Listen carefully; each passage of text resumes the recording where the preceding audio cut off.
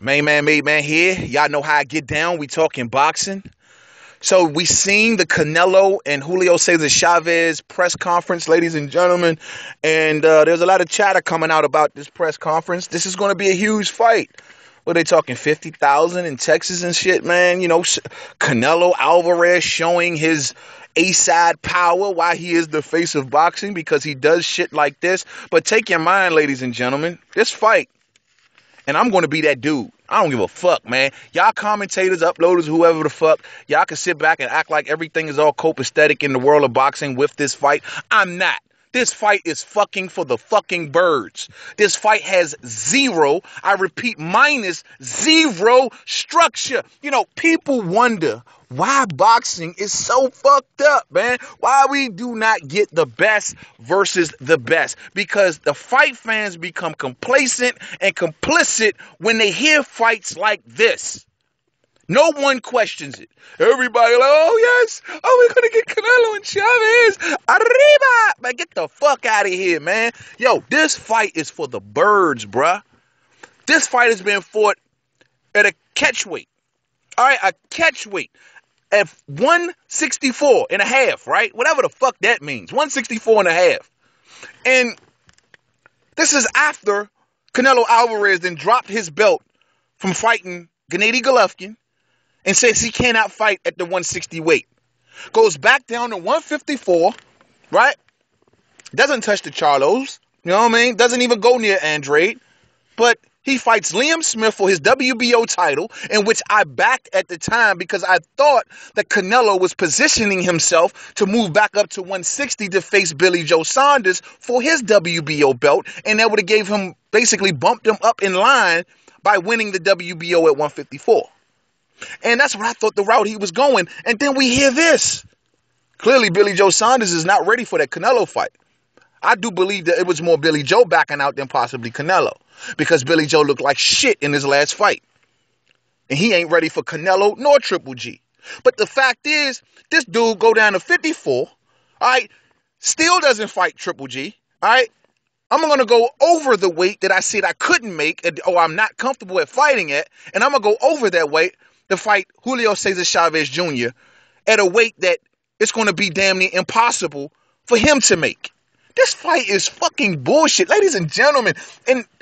And Julio Cesar Chavez Jr.'s last fight, it was at a, what was it? It was supposed to be 168 or something. It got changed at the last second because he couldn't even make the 68 weight.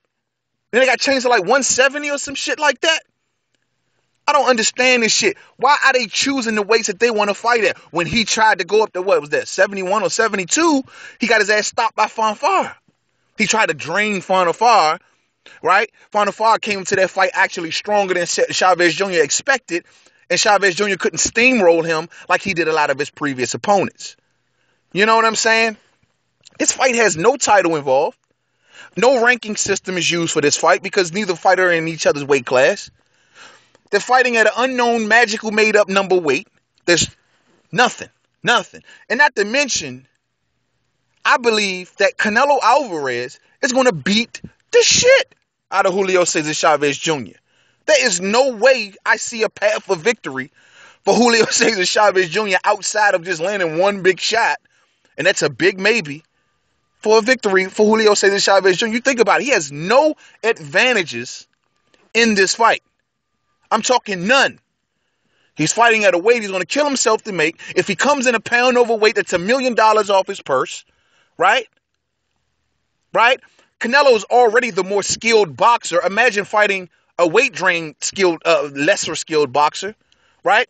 Weight is not going to be a factor because Canelo is well known to be fighting in his 170s. Some even say 180s, a la Amir Khan. So if he rehydrates to these numbers, where is the big weight advantage from Julio Cesar Chavez Jr.? And he cannot outbox Canelo. No fucking way in the world. Canelo's going to tag his body and beat that goddamn water off him like it was nobody's business. This fight is going to be so... He's going to dominate Chavez, man, in my opinion. And it's going to be for the bag. It's all for the bag with Canelo. We all know that. And then what Canelo's going to do? Oh, I'm going to go back to 160 now, maybe.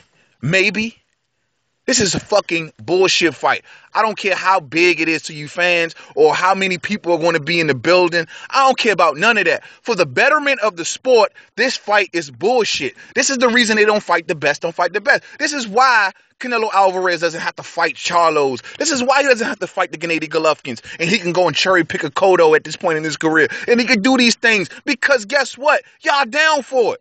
No one calls out the bullshit.